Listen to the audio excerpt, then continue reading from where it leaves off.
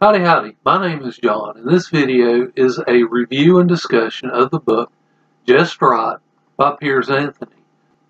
This is the 43rd book in the Xanth series. I was really excited to get this copy. It's the first time I've been able to buy a new Xanth novel in a long time. The last time I bought a new Xanth novel was the 16th in the series, and it was released in paperback in 1994. After I purchased and read that novel, I did borrow a couple from the library, but shortly after that, I put the series aside. And really, it wasn't until about 4 years ago that I decided to start rereading the series and then pick up the ones that I had not read.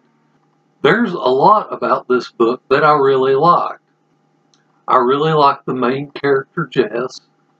I like how this novel kind of pokes fun at itself because it actually refers to Jess as the protagonist of the novel. I like Magnus, Jess's love interest. I found him to be a strong male character, which unfortunately I haven't seen too many of in the latest Xanth novels.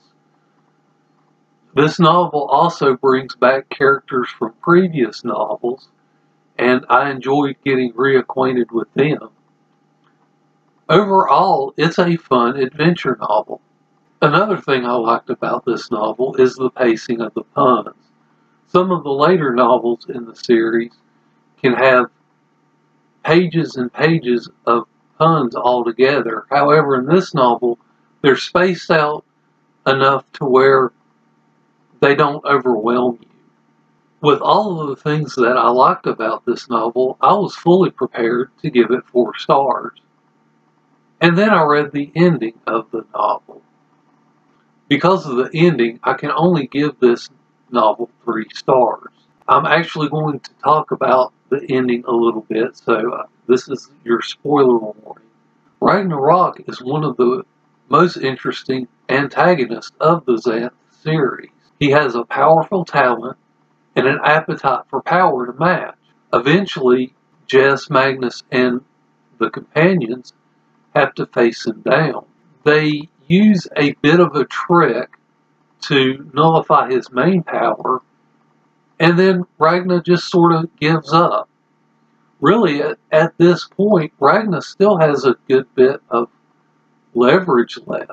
He could refuse to undo the damage that he's done, but yet he just merely gives up.